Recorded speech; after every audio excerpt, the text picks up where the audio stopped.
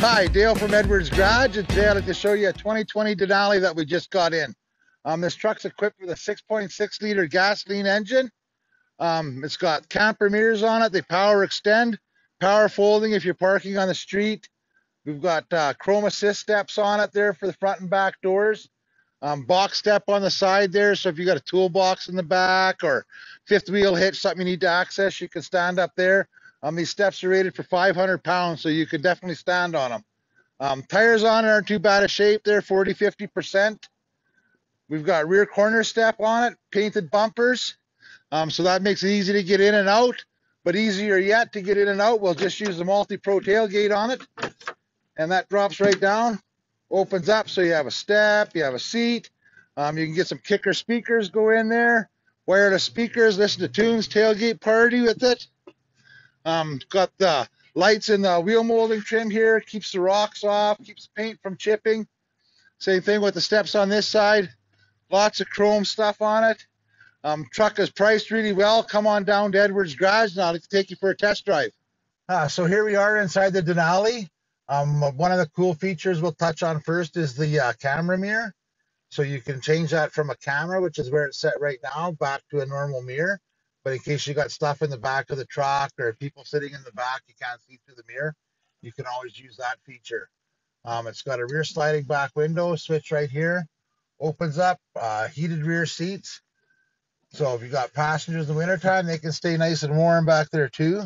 It's got a telescoping and a tilt steering wheel in it. One of the other feature on this truck that's not going to show up in the video is the heads-up display, so you can put your speedometer, tachometer, four-wheel drive range, all that stuff. I actually have it turned on right now. I can see it in the windshield, but I'm afraid that's not going to show up. And a new feature is the auto track four-wheel drive in an HD truck. So if you're on some dicey roads, you're not sure if it's going to be icy in the corners, whatever, leave it on auto. It'll change into four-wheel drive on its own, back into two-wheel drive when you don't need it. Heated steering wheel. The front seats are heated and cooled. They're memory seats, so you can set up for up to 3 different drivers in there, and it'll remember the positions of each driver, so everything sets up for you there.